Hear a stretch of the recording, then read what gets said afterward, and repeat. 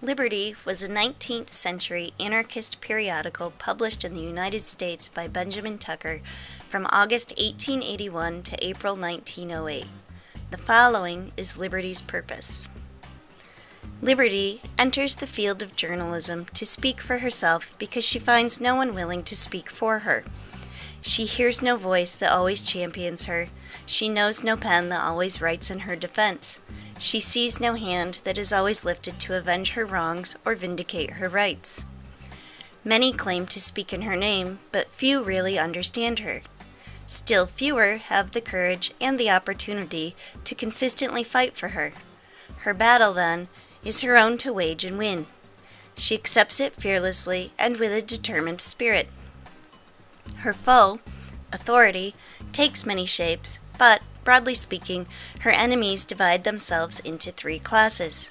First, those who abhor her as a means and as an end of progress, opposing her openly, avowedly, sincerely, consistently, universally. Second, those who profess to believe in her as a means of progress, but who accept her only so far as they think she will subserve their own selfish interests, denying her and her blessings to the rest of the world.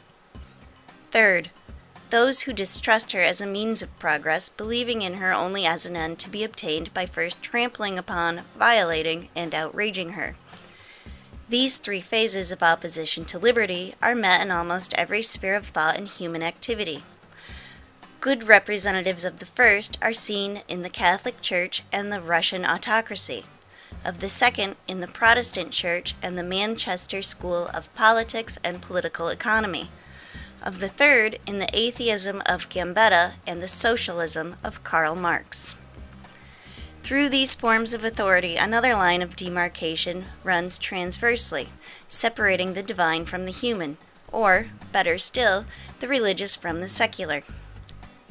Liberty's victory over the former is well nigh achieved. Last century, Voltaire brought the authority of the supernatural into disrepute. The Church has been declining ever since. Her teeth are drawn, and though she seems still to show here and there vigorous signs of life, she does so in the violence of the death agony upon her, and soon her power will be felt no more.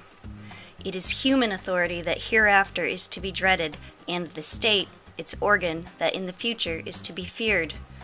Those who have lost their faith in gods only to put it in governments, those who have ceased to be church worshippers only to become state worshippers, those who have abandoned pope for king or czar and priest for president or parliament, have indeed changed their battleground, but nonetheless are foes of liberty still.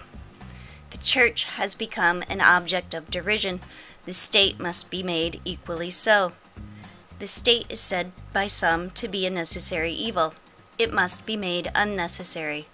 This century's battle, then, is with the state that debases man, the state that prostitutes woman, the state that corrupts children, the state that trammels love, the state that stifles thought, the state that monopolizes land, the state that limits credit, the state that restricts exchange, the state that gives idle capital the power of increase and, through interest, rent, profit, and taxes, robs industrious labor of its products.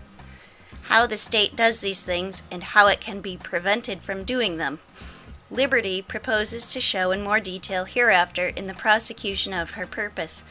Enough to say now that monopoly and privilege must be destroyed, opportunity afforded, and competition encouraged.